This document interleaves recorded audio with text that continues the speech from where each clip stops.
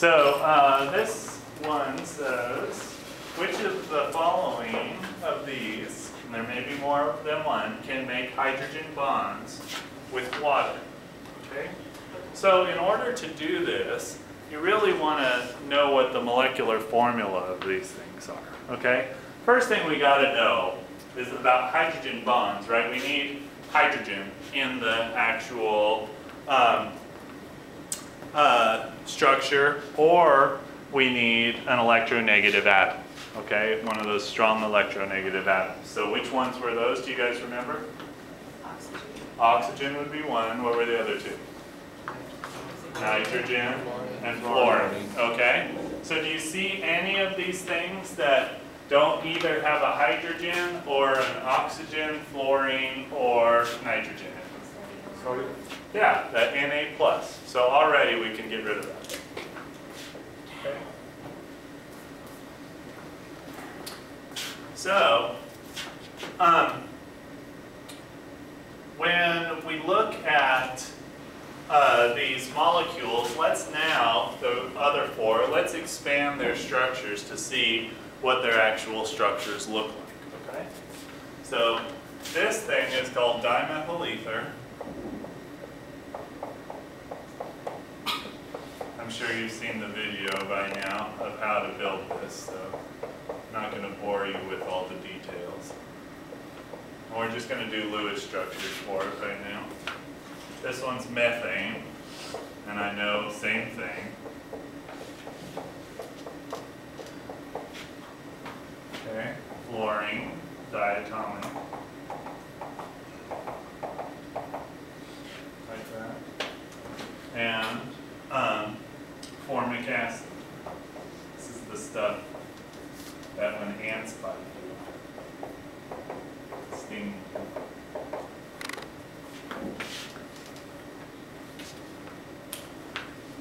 So is everybody okay with those structures there? So, in order to form hydrogen bonds with water, right, I have to, if I'm a molecule, have either lone pairs on me or hydrogens that are bonded to one of those three electronegative atoms, okay? Do I see any of these four molecules that don't have one of those two characteristics? So I either have to have a lone pair or hydrogens that are bonded to one of those three electronegative atoms. Yep, CH4 is now out, right? Like that, okay? So, also remember that hydrogen bonding is a form of a super dipole-dipole interaction. So it's like a real strong dipole-dipole interaction. So to have a dipole, right, what kind of molecule do I have to be? Do you guys remember? A polar molecule, right? So do we see any molecules that up there that aren't polar molecules? Yeah, F2, right? So that one's now out of the running. Okay? So, hopefully we see now I have two molecules up there that have either atom, one of those three atoms with a lone pair on it, okay? Or one of those three atoms that's attached to a hydrogen. Okay, this one also has a lone pair, okay, in a lot of places. Okay, so what I'm going to do is erase everything up here except for those two molecules, formic acid and dimethyl ether. Is that okay with everybody? Everybody follow my logic?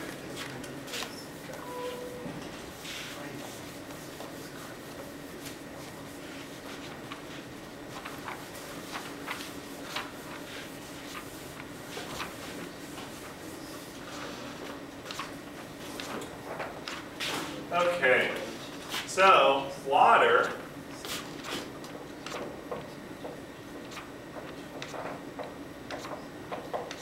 looks like that. Everybody's okay with that, right? So, if we remember, the electronegative atom that has a lone pair can only accept a hydrogen bond because it doesn't have a hydrogen directly attached to that electronegative atom. Okay?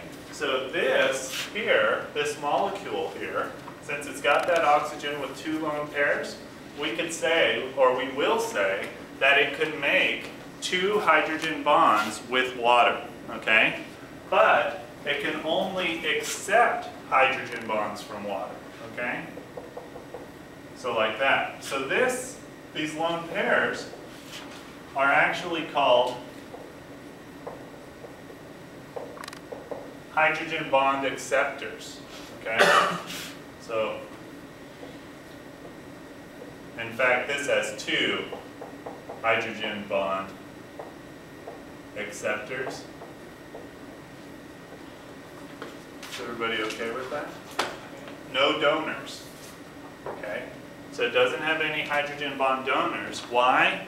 Because to be a donor, I have to have one of those electronegative atoms attached to a hydrogen. And I don't have that here. Of course, with water, it's got a donor. It's got two donors and two acceptors. Does everybody see that? So let's go over here to formic acid. And let's look at this top O. Does it have any acceptors? How many does it have? Two, right? How many donors does it have? None. This top oxygen, just the top oxygen. Okay, 0, right? Because it's only got the electron pairs. In fact, let's make it look more like Vesper theory, because we know that's an sp2 oxygen there. So we'll just show the two acceptors, okay? And I'll draw water in such a way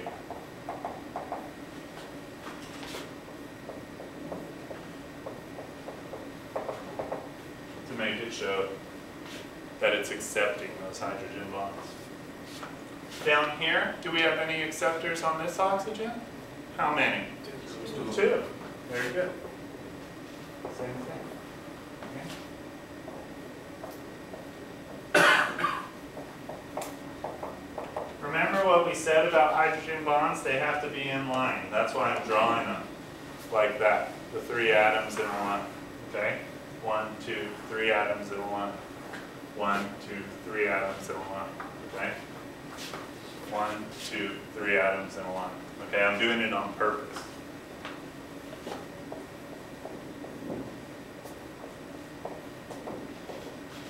Like that. Okay, so two more acceptors. Let's identify these.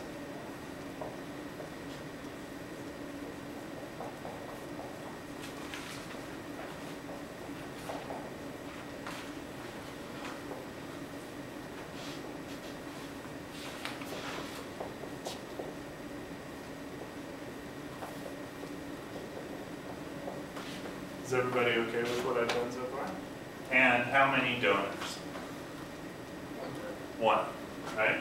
So OH, and then it donates its hydrogen bond to the, what are we going to put here? The oxygen of water. Like that. So we have the 1, 2, 3 atoms in a row. Okay? So when we look at this, we call this thing a hydrogen bond donor. Okay? So we wanted to say, well, how many donors do we have and how many acceptors? In dimethyl ether, we have what? 0 donors, right? And 2 acceptors. Total, what do we have? Donors and acceptors. So donors, we only have 1. And acceptors, we have 1, 2, 3, 4. Okay? So this can make hydrogen bonds, both donating them and accepting them. This one can only make hydrogen bonds if you've got the water molecules in there to donate that. So it can't make hydrogen bonds with itself, if you want to think about it that way. This thing can make hydrogen bonds with itself because it's got both donors and acceptors. This one only got acceptors, so it can't make hydrogen bonds with itself, but it can make with water. Any questions about that? Okay, cool.